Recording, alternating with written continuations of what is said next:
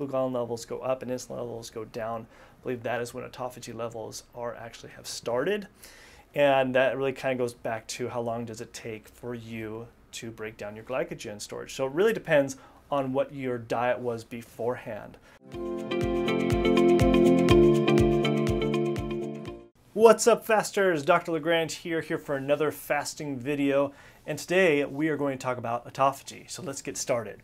So in this video I want to talk about 5 different things when it comes to autophagy. 1, what is autophagy? 2, what does autophagy do for the body? 3, how to trigger autophagy? And 4, what stops autophagy? And then 5, how long do you need to fast to actually start autophagy? So let's first just talk about, if you guys don't know what autophagy is, if you're new here on this channel and have not subscribed already and want to know more about fasting tips, go ahead and hit that subscribe button so that you don't miss any other future fasting videos that we do here on this channel. We talk about everything about fasting.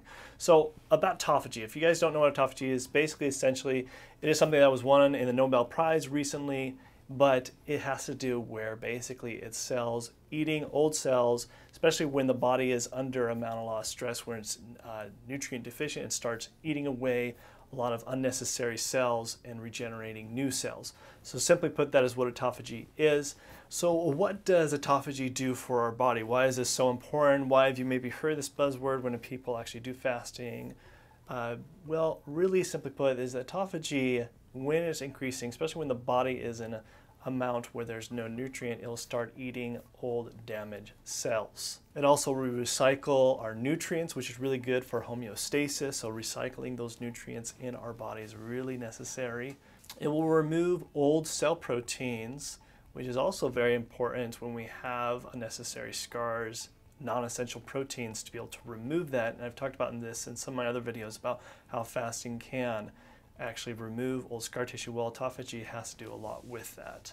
It also will remove old cellular waste, so any kind of unnecessary cells in our body, it will remove that and use it as energy in the body. And why that's important, when removing, old cells and the body can use it as energy, so especially when you're going through a fasting state, is that your body can rely a lot on these non-essential proteins and these unnecessary cells for energy for the body. It also can remove organelles that are certain cells in our body, like such things like mitochondria, so damaged mitochondria that aren't necessary in the body and that we can also use for energy.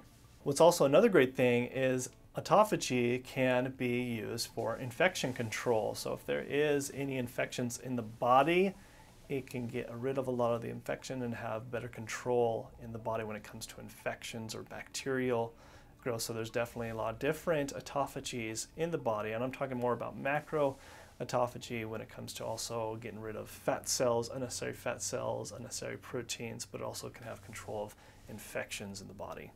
So what triggers autophagy? Well, you've already kind of probably heard me talk about it already from the beginning. Is fasting is definitely one way of triggering autophagy, because what it is essentially, how autophagy is triggered is when there is nutrient deficiency in the body, and the body knows it needs to get its energy from other sources, so it'll increase the autophagy, which essentially is getting rid of old cells. Really a great process for detoxifying the body.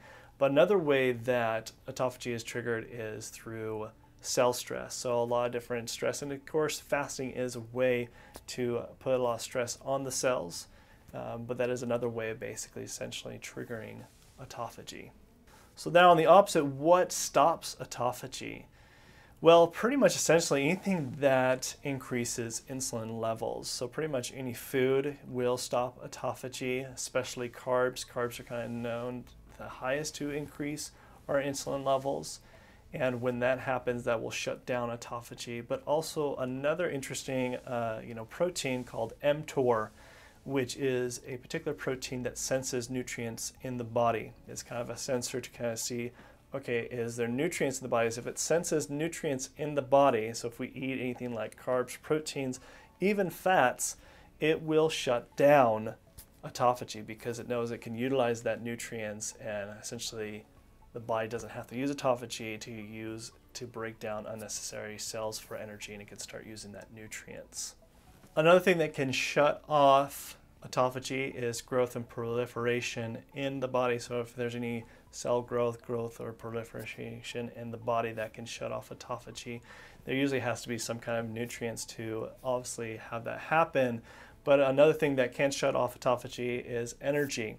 So if people think, when you're exercising, that can shut off autophagy, not necessarily in every aspect, because yes, mTOR can increase during exercise because obviously it's trying to utilize that nutrients that it can get, but it doesn't shut off everywhere. Things such as the liver and unnecessary fat cells, it doesn't shut off autophagy, but maybe for the muscle cells, essentially when it's trying to utilize that nutrients and human growth hormones go up, that can be essence where autophagy can be shut off, but not everywhere else in the body.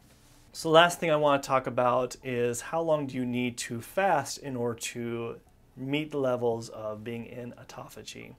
Well, there is no concrete science of okay, this is how long specifically you need to be fasting to hit autophagy levels. There is some speculations where, it's probably roughly around 24 or even 48 hours, somewhere around there, where 48 hours is actually the peak moment of the highest levels of 400% levels of autophagy. But it really does depend on the person, because remember how I talked about before, insulin levels, high insulin levels is what shuts off autophagy. So we have to go back to really depleting the glycogen storage that we store in our liver and our muscle. So essentially when I believe glucagon, which is something that is the opposite of insulin, is what is breaking down our fat cells. When those levels elevate, glucagon levels go up and insulin levels go down, I believe that is when autophagy levels actually have started.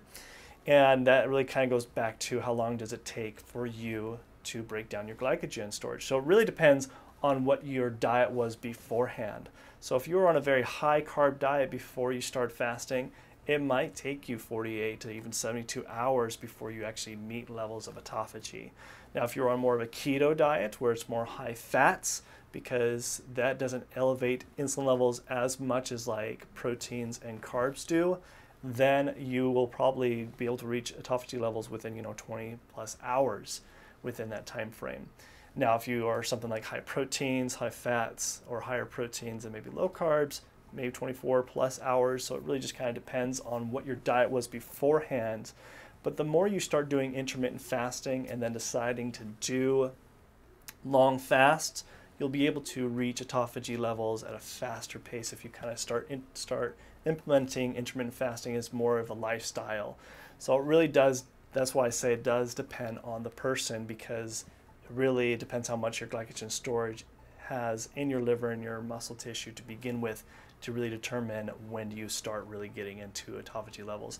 And you can measure your glucagon levels, from blood work, but it can be expensive, isn't really necessary. You just kind of determine when you start getting in ketosis by doing the urine dipstick. If you find that you're in ketosis, you're most likely for sure in autophagy state. So that's a good way to kind of determine it too, and just trying to have more of a diet that's more based off of high fats and low carbs will be able to help you jump into autophagy faster, as well as doing intermittent fasting in between long periods of fast where you want to get into autophagy.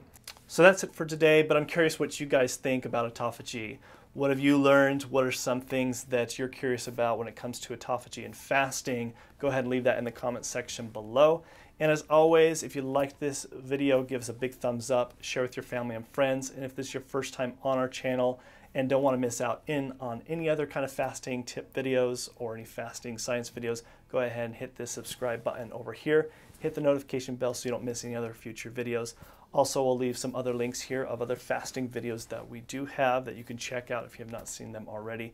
And then until next time, this is Dr. Legrand signing out. Thanks. Bye.